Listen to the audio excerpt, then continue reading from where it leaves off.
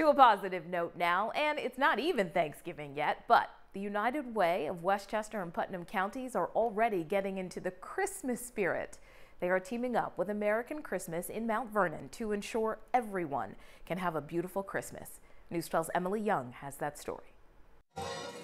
It's Christmas 24/7 here at American Christmas in Mount Vernon, so it's no surprise that they're already spreading the Christmas cheer, teaming up with United Way to sponsor 14 Christmas trees to be given to 14 special families. We like to focus on families that are usually low income or affected financially just from recent events, like COVID, for example. A lot of families were unemployed or, had to kind of budget themselves a lot more or switch professions and jobs. So a lot of our families, if we didn't have this program, they wouldn't have been able to afford a Christmas tree like this. But they aren't getting just a Christmas tree, and that's where Darren comes in. My team and I will spend about an hour decorating it with them, giving them the pro tips of what goes where and the choices we've made. At the end, we'll do a whole little spiel about putting the tree topper on, because no tree is complete without a tree topper. Then they break down the trees, pack them up, and off they go to their new homes. Many of these families have dealt with unimaginable hardship. This other woman,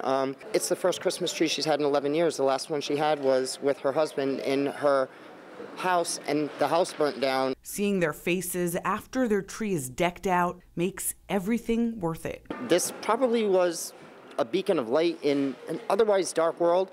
That's an intangible that you can't get paid a job to do, to create a moment where somebody's afforded happiness in life. So yeah, this is a good perk day. Trees like this start at about $100 and then add in decorations and everything else, and this can end up being quite the expense.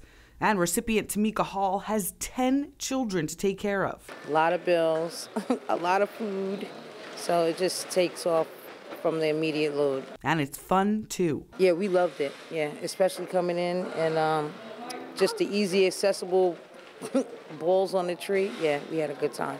In Mount Vernon, Emily Young, News 12.